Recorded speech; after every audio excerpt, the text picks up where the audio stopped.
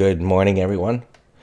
Recently we've been talking a lot about my concept of a price void. I hope you're learning how to use this. It's one of the most powerful concepts that I've taught over the years and obviously discovered for myself many years ago. And discovery basically was, why do prices move in a trending fashion or rapidly as they do at one time versus another, where the price patterns essentially look similar or not, if not the same.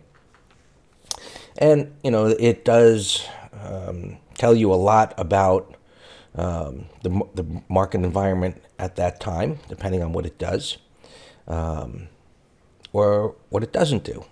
So, a lot of technical analysis concepts revolve around that, meaning you have a setup, however that might be, pullback within an uptrend to some reference point of support, or whether it's a wide range bar or a price void, or a capitulation or whatever.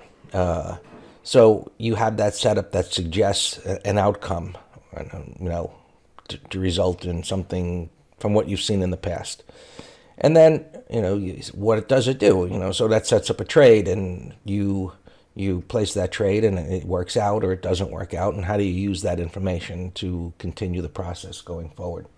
So in this case, we have the wide range bar down that's created the void, and here you can see it on the 30-minute chart.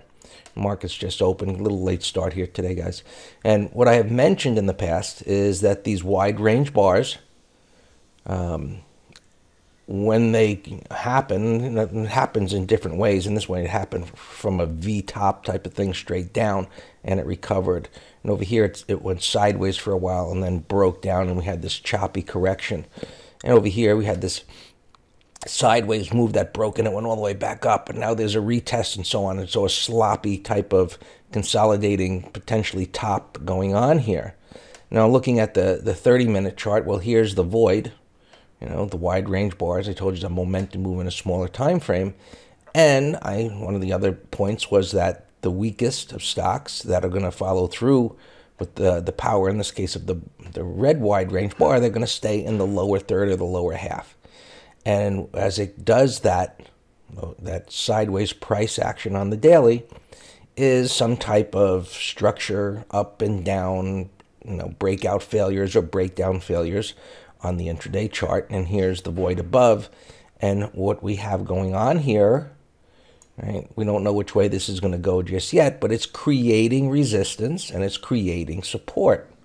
Now, based on the higher time frame, right, in this big wide range bar, theoretically, this should become resistance and roll back over to the downside and break through this support created and then go down to the next level of support.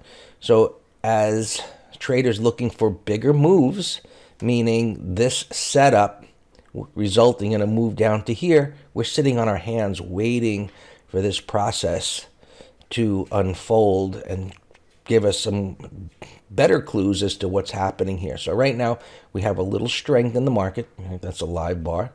And if what we need to see from a bearish point of view, right, is it then roll back down here, and then eventually we would get a setup to go short. And while I'm looking at the futures here, this could be any stock. We'd do it exactly the same way. Currency, commodity, it makes no difference at all. So here, the other concept where we incorporate multiple concepts into a trading plan, our analysis, is multiple time frames. And we have a conflict here, meaning you have a daily that's broken trend, right? It's broken here and potentially rolling over. It could go sideways, but the weekly is still in an uptrend, but it is somewhat in question. In that this is how we read momentum without indicators. Great momentum, right? The momentum slowed a little bit, but still, that's good. It's coming out of a base. And here's the pullback. And the pullback here was rather deep because it pulled all the way back down to this support area right here, right? 100% retracement.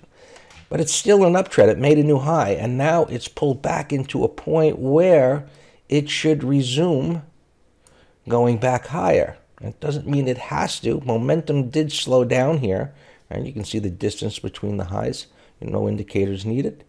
So if this goes sideways here for a little while, or maybe it pops up, this is how you use candlesticks without caring about names, just common sense. If it pops up where it rallied, and at the end this turns into a green bar that then turns into a red bar down, which would make this a topping tail bar. Well, this is going to be down here, and you come together with a fantastic shorting opportunity, looking for that move. Now, if it does recover the damage, right, so that's another concept, recovering the damage from these big red bars, and eventually goes sideways where this volatility, this whippy type of volatility, will settle down and get tighter. Well, then we could be going back up higher again. So there's a lesson in reading candles and multiple time frames and bringing it into your intraday, and it covers retracements and a whole lot of educational stuff for you to put together and look at your charts, and it makes no difference what you're trading. This could be a penny stock, or like as I said, it could be the euro, it could be copper, it could be soybeans. All the analysis that I've taught for over 25 years comes down to common sense, putting together pieces of this technical analysis puzzle to form high probability trading opportunities, guys.